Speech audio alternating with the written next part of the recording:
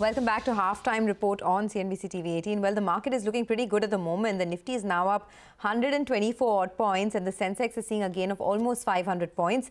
The stock that's reacting very well to both its numbers as well as the management commentary is Glenmark Pharma. Just pull it up for you, 4% higher now on that stock. Ekta, what's the key takeaway from what you heard? Well, it is actually quite a development for Glenmark Pharma to be reacting positively to its numbers 2 days in a row. We haven't seen that happen post its quarterly numbers for a couple of quarters now. So this is definitely positive. The street obviously likes the commentary from the management as well.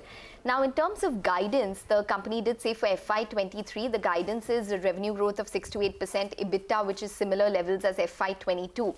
Now, the company says that Q4 should also possibly see a turnover of around 3,400 crores. That is the asking rate to reach that 6% growth. They're confident of doing that. Margin has hit 18% in the last couple of quarters, so they're striving to achieve those 18-19 exit run rate margins for FY23 as well. So they are hoping to reach those targets. They keep, in terms of the US sales, Q3 FY23 hit $102.3 million. The company says that US sales should possibly be around this $100 million mark on a quarterly run rate going forward as well, which is definitely a positive because then the street would anticipate maybe a scale up slowly in the US sales. Now, Monroe has an official action status.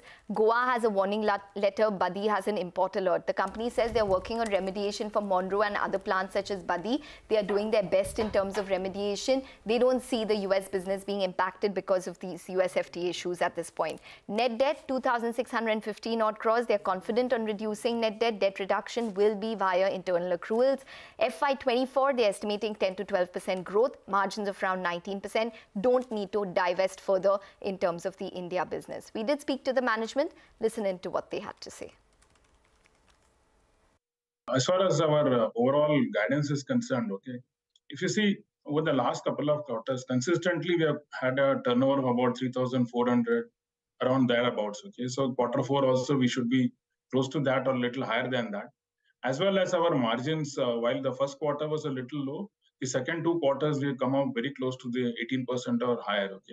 And last quarter also we did about 17.91. So I think we believe that quarter 4 we're seeing some good opportunities. We are actually working on the remediation side, both at the Monroe plant as well as our India sites, including Baddi as well. So I think last quarter also there were quite a few of remediation effort done. Even the next quarter is going on. So I think we'll take it as it comes. But as far as we are concerned, we are doing our best in terms of the remediation, I think. And with the kind of work we are doing on the margin side and lower cost across some of the line items, we feel between 19 to 20% is something that we should be working towards. And obviously, this should help us to pare down some of our debt. Even if you look at it, last quarter, we've done about 100 crores in our net debt. So while we may not put a number to that, we definitely are confident we'll reduce it further.